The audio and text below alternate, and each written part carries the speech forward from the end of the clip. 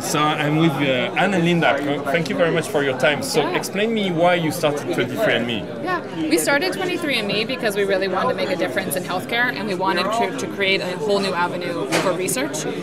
We also really wanted to empower individuals to get access to their own genetic information. So we think we can really transform healthcare by empowering individuals to get their own information and using it as part of a community. All right. So so you need to spit in a tube. Yeah. What happens? I mean, how does it? I've just done it, so it takes 2 minutes. Right. But what happens next? You take it, and what do you do with it? Normally, we send you a kit in the mail. This is unusual at the forum that we hand it to you directly, but you get the kit in the mail, you spit in it, and then you put it in an envelope, and it gets sent to our lab where we do the processing. And that's where we take the DNA out of the saliva, and we put it into a process where it reads about 600,000 points in your genome. So then we throw whatever leftover saliva out, we throw the DNA away, because now we have your digital profile. Right.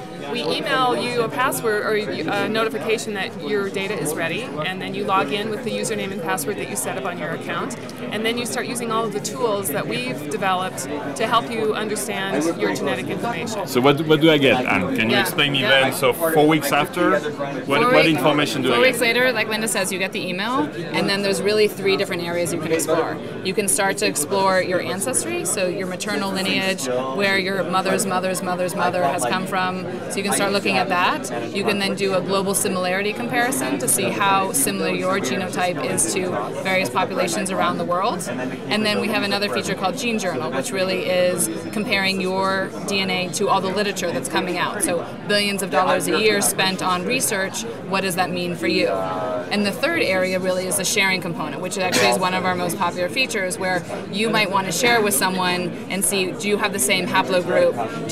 How similar are you in your broccoli tasting? Do you really like the same kind of bitter vegetables? So there's a lot of fun sharing features that you can do, and you can start to see, potentially we're distant cousins. Maybe we're, 5th, 6th, 7th cousins. So there's some of those fun things that you start to be able to do. Do you foresee any social software out of that? Like, I share my DNA information, and you tell me who I should meet in your database. Like if I'm like this, I'm likely to like you. Or? Well, the science behind all of that is still really uncertain, but the social networking part, absolutely, where you might be able to share just a snippet of your genetic information and make it available for other people to search it to see if they match you in certain ways. So we'll have a lot of different layers of ways that you will be able to go and search and find other people who are either related to you or compatible in some way genetically. And then wait, stop. What is it to be compatible with someone genetically? Can you tell me if I would love someone from my DNA? I highly doubt that. There's a lot more that goes into that than just your genetics. So I think we'll learn a lot more, though, about how people interact, and I think it's just an interesting way for people to connect with each other. And there could be very important ways that people could connect. We can tell when you have we know your immune system from your genetics, and we could find other people who are compatible with you immune system-wise, and whether or not that becomes a way for us to find someone in your system if you need, if people are looking for a bone marrow transplant or something like that. That's the hope, is that we'll actually, beyond just doing some fun dating things, we want to do something that's hopefully useful for health. Well, fun, like Match.com and Meetic, the dating site in Europe, they are huge, right? So it could be a huge I think one of the areas that's going to be big potentially, and this will happen eventually, is you'll be able to find lost cousins. So if you wanted, there's a huge migration out of Europe after World War II. If you want to find lost relatives, 3rd, 4th cousins, that's something that potentially you could do through 23andMe. Tell me about privacy, because I blogged about it a little bit, and that's the first question people ask is, where is the data going? What are you doing with it? So we've built a lot of components into our system that will protect your privacy, and we really use the online banking technology as a basis for what we're doing, because we think that we can learn a lot from that, because it's probably worse for someone to get into your bank account than to get your genetic information, because if they imagine my insurance company, like I find out, I just spat, right? So, and you have a box or you have a terms of service saying you may actually learn things like you don't expect, right? Or it could be bad news. You have a sentence like this. So I don't want my insurance company to know that, right? Yeah. So you won't tell them? So we feel very strongly security and privacy is incredibly important, and your information is controlled by you. So you sign up, it's only used by you. We actually keep those databases separate, so all of your identifying information, like your name, your email, your address, is kept separate from your genetic information. So, even there's something called chain of custody, where we would not, if you ordered a kit, we can't necessarily guarantee that that was you that spat. It might have been your wife, it might have been your child, it might have been your neighbor. So we actually cannot guarantee. So there's a lot of things that we've done to make sure that that genetic information doesn't necessarily go back to you. That said, we have, it's a gray area, and we're hoping that legislation will come that makes it very clear that there should not be genetic discrimination. And in Davos, you've given away 1,000 tests, right? I took one. So from these 1,000, people going to Davos are a little different. Yeah. Are you going to build like a perfect human clone of that information? Oh, wouldn't that be something?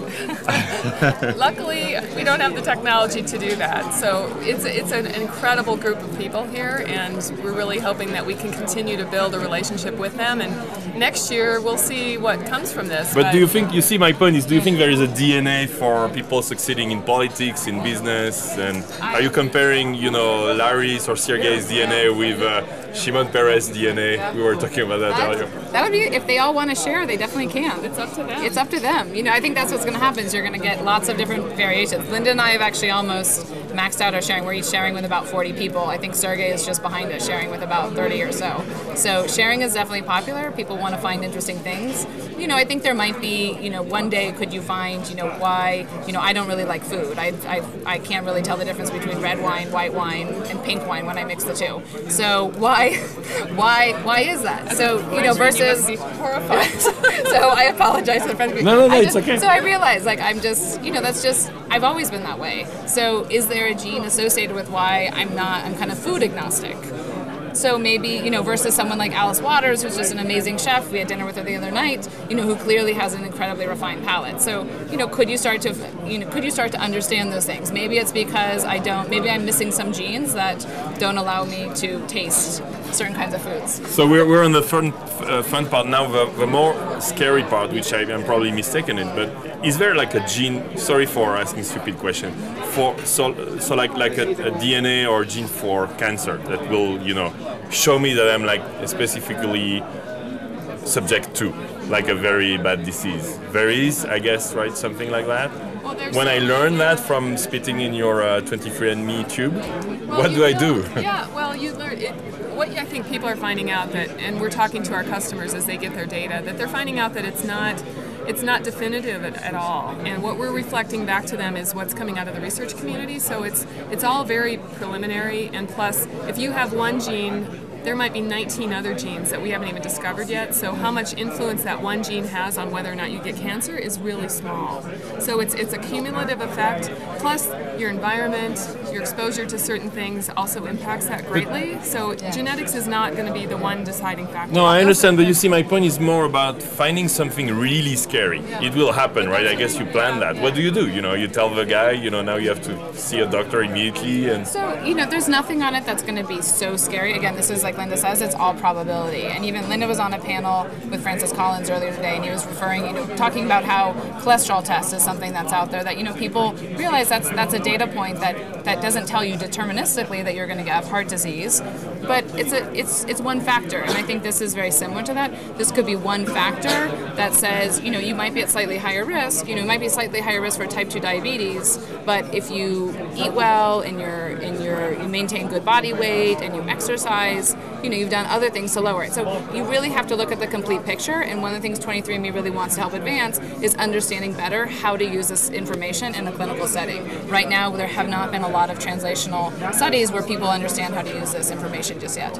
Excellent. Well, thank you very much. All right, good. Yeah, we can't wait for you to get your data. Well, I can't wait to hear your confirmation. I'll share it. Yeah, good. Thank you. Well, a big party.